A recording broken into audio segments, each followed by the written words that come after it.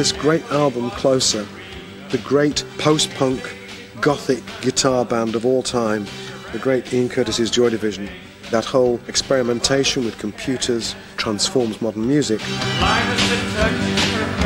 They created bleak cityscapes of the future, and Ian Curtis, the singer and lyricist, he mined these terrible troughs of depression. I never realised the lengths I'd have to go. Ian seemed happiest when he was sitting on the floor in this blue room to write the lyrics.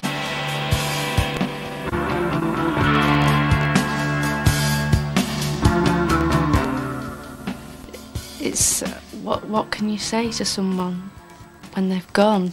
You can't. You can. It's no. You can be.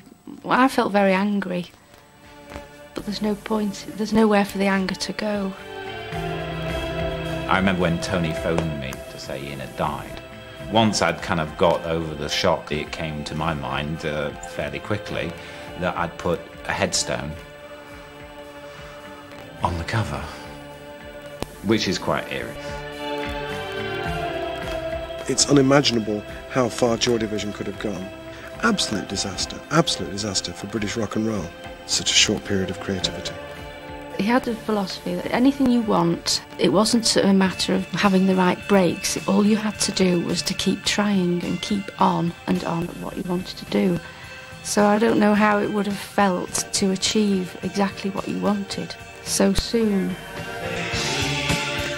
It's a pity Ian didn't find another goal.